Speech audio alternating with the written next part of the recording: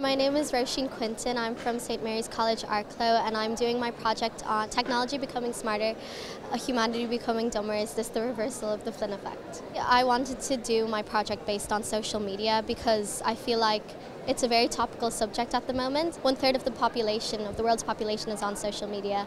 So I feel like lots of people can relate to my project and hopefully be able to learn something from it. I wanted to see if there was an IQ decrease between people on social media and their parents who haven't been growing up with social media, but my project took a turn because I found out there was a vast difference with what the perception of the parents think and what the children think. I created 2 surveys, one for parents and one for their children.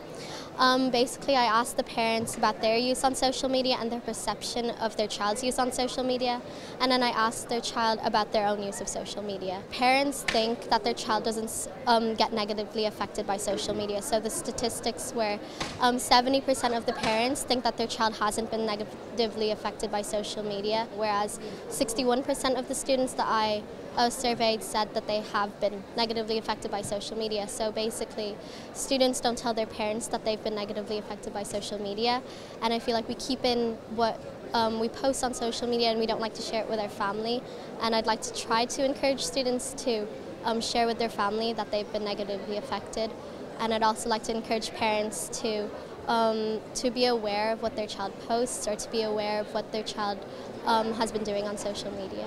I'd like to research each social media individually to see which one has the most negative impact on people or on young people around the world. I'd also like to try research why exactly young people don't tell their parents why they've been negatively affected or how they've been negatively affected.